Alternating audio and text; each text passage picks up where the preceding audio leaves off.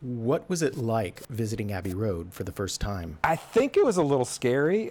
It's been 20 years now, so let me.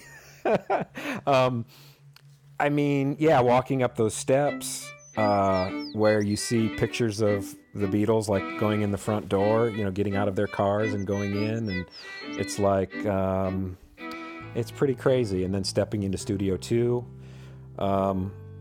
my first few visits, I got to meet some of the cool people that had been there for years that were still working there, like Lester Smith. And, he was there when the Beatles were there. And when Paul's at the studios nowadays, he comes by and says hi to Lester because he knows him from the old days. It's great. And to be able to talk to those guys about the old times and talk to them technically about their experiences with the equipment and things, pretty cool.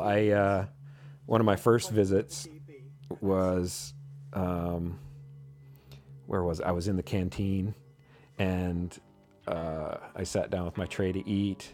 I look up, and there's George Martin, Giles Martin, and Neil Aspinall from Apple, their record label, and they're sitting there having lunch. And later, I found out they were actually discussing what the Love album would be, and. So yeah, you never forget those things. They've gotten a little more fuzzy, but unforgettable experiences.